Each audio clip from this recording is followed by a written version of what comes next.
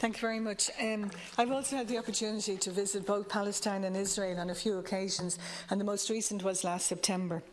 And between being that and being a member of the Good Friday Committee, we've met many delegations from Israel and Palestine, civil society, academics, religious leaders and political leaders. And the one thing that came across on every occasion is the overwhelming desire of Palestinians and Israelis to be able to live in peace, and also the need for compromise. We look back to the past and we look at the Oslo Accords and the potential that was there, which came to absolutely nothing except assassinations and intifadas. And then looking at the Geneva Accords and the Geneva Initiative 2003 and 2009, and you look at what the comprehensive solution that would have brought. There was a mutual recognition of both nations, their right to an independent state, and almost complete Israeli withdrawal to the 67 borders. And it was a recognition of a Jewish Jerusalem as a capital for Israel and an Arab Jerusalem as a capital for Palestine. And there was significant support. In Palestine, I think it was 49%, in Israel 52%. Considerable opposition, but I do take that there are NGOs on both the Israeli and the Palestinian side who continue to work in an atmosphere that they can bring about some kind of compromise.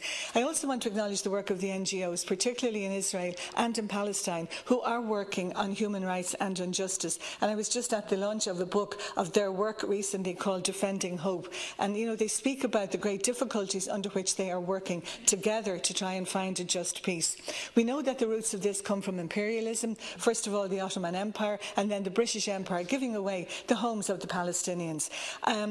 We know that the emotional, the religious, the cultural attachment of the Jewish people there as well. But you know, the question is, was conflict inevitable? But I think once 1948 came and 750,000 Palestinians were driven from their homes and their villages, there was going to be conflict, and we saw that was the movement of Palestinians. It didn't stop then, and it's not stopping today. And having been there, there's absolutely no doubt of the devastating and disastrous consequence of continued settlement building. It makes life virtually impossible for Palestinians, and it certainly erodes their dignity as people.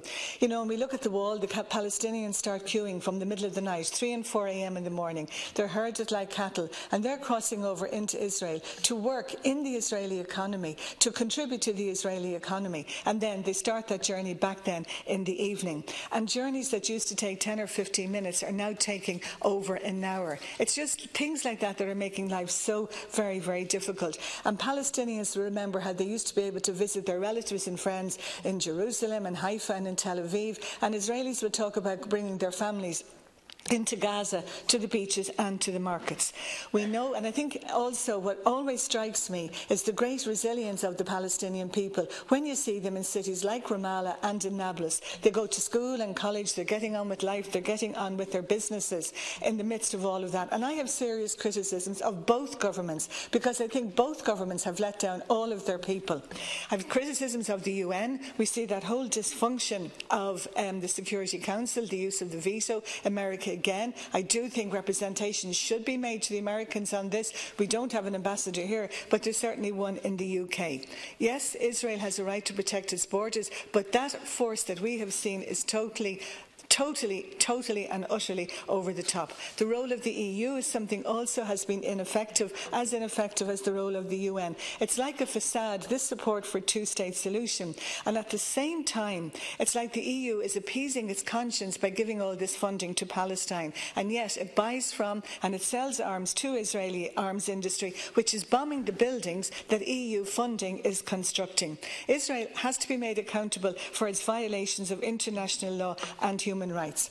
Palestine also needs elections, and I think a serious error was made when Israel did not recognise the results of the last election. Yes, there were Hamas people elected, but that was a democratic process and it needed a peaceful transition to power. And so much of what we're seeing today could have been avoided. I think there's also a need for honesty.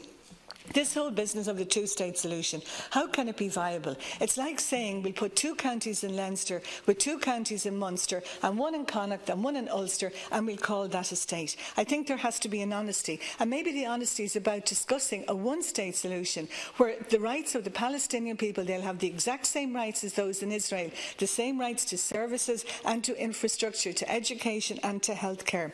A Palestinian academic just made a point about, he said that West Bank is an open prison but Gaza is like a high-security prison. And we know that the statistics, we know the number of people who are living there, 1.7 or 8 million, in an area that's the size of County Dublin.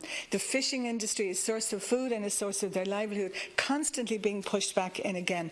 I just want to mention briefly two other groups who always get lost in this kind of discussion, and that is the Bedouin and their right to the kind of life that they live, and also the residents in the Golan Heights, because they're frequently forgotten about in all of this. You know, we have to start somewhere.